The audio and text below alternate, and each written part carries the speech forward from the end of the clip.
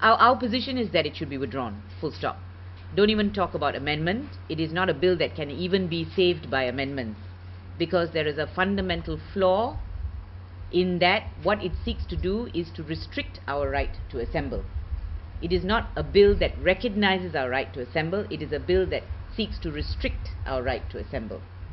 So our view is that that bill should be withdrawn immediately. When the Prime Minister announced the revocation of the emergency declarations, that was a good thing, a good step, but it was overshadowed and ruined by the fact that they introduced this peaceful assembly bill. So on the one hand, they appear to be giving you something, but on the other hand, they're taking away much more.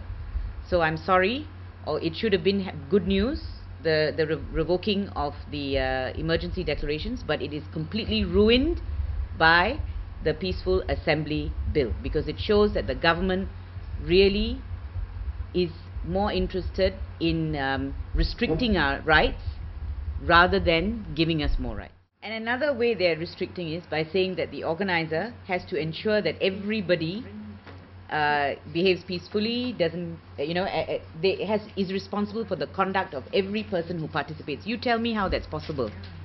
It's not possible. So in so many different ways, that's why the public is not aware. But in very many ways, what they have done is completely taken away the right to freedom of assembly. So be careful, watch out for the wording in that bill. Because of what it contains, it has actually taken away our right to freedom of assembly. It's called the Myanmar Protest Bill. Protest Bill. And there's no prohibition on street protests. I don't know the details. I'll have to give that to you. It was passed yesterday. Yesterday. Yeah. It's six times more democratic than ours, because it's only 5 days instead of 30 days, and they don't charge you for 10,000 ringgit, yes. 20,000 ringgit. Obviously, they are far more liberal in their bill than we have been. And the two main issues for me are the notice period, and more importantly, they don't prohibit street protest. Ours actually says no street protest. And as an example of how restrictive it is, they had to have a schedule to exclude funerals and weddings. That's how restrictive. Otherwise, they will be caught. That's the point. If they have to specifically mention it in the schedule, it shows you how restrictive our bill is, because it has to exclude these two. Otherwise, they will be caught.